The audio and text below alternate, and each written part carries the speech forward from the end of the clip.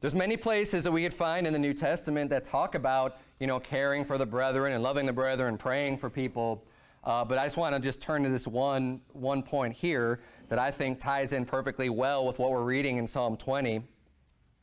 Look at verse number 2 in Colossians 4, where the Bible reads, "Continue in prayer and watch in the same with thanksgiving, with all praying also for us, that God would open unto us a door of utterance to speak the mystery of Christ, for which I am also in bonds." This is the Apostle Paul entreating the church at Colossae, the Colossians, to pray for them, saying, hey, you guys pray for us. Pray that God's going to open up this door for us to preach the gospel. Please be in prayer for us. Think about us. And then if you jump down to verse number 12, the Bible reads here, "Epaphras, who is one of you, a servant of Christ, saluteth you, always laboring fervently for you in prayers, that ye may stand perfect and complete in all the will of God. For I bear him record that he hath a great zeal for you, and them that are in Laodicea, and them in Hierapolis." So basically he's saying here, we have Epaphras.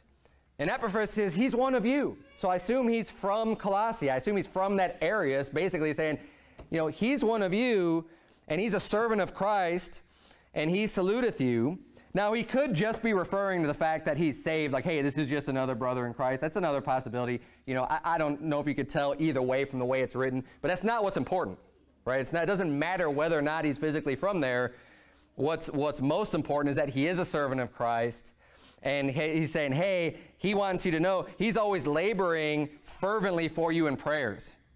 So he's thinking about you, he's praying for you, he's praying for your benefit, praying for your well-being, and he's doing this fervently. I mean, he is not forgetting. He is very sure to be praying and keeping you in mind in prayers to the Lord, on a regular basis. And what's he praying for? That you may stand perfect and complete in all the will of God. He's saying, praying that God will strengthen you, that you'll be able to keep going and moving forward and bring a blessing on you, that you can keep being in the will of God. Let's go back to Psalm 20. Because everything that's being brought up in Psalm 20 about God hearing you in the day of trouble is where it starts off in verse 1, the Lord hear thee in the day of trouble.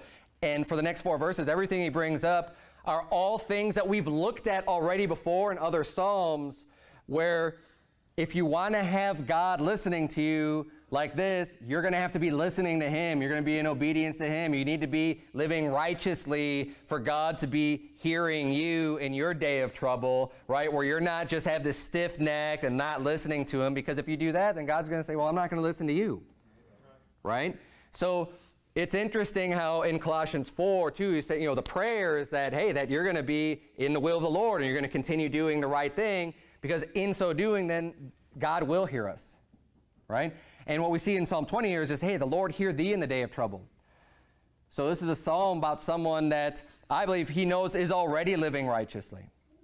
Someone who is doing a good work, because he's saying, hey, the Lord hear thee in the day of trouble. The name, and I'll get to that in a little bit. I kind of jumped ahead just for a split second there, because we start to see that as it changes from these 4 verses of talking about thee to then we, right? The people who are praying for thee, it talks about we, and then it goes further with the conclusion at the end of this psalm. And it's a short psalm, but it's great with all the content that's in this psalm.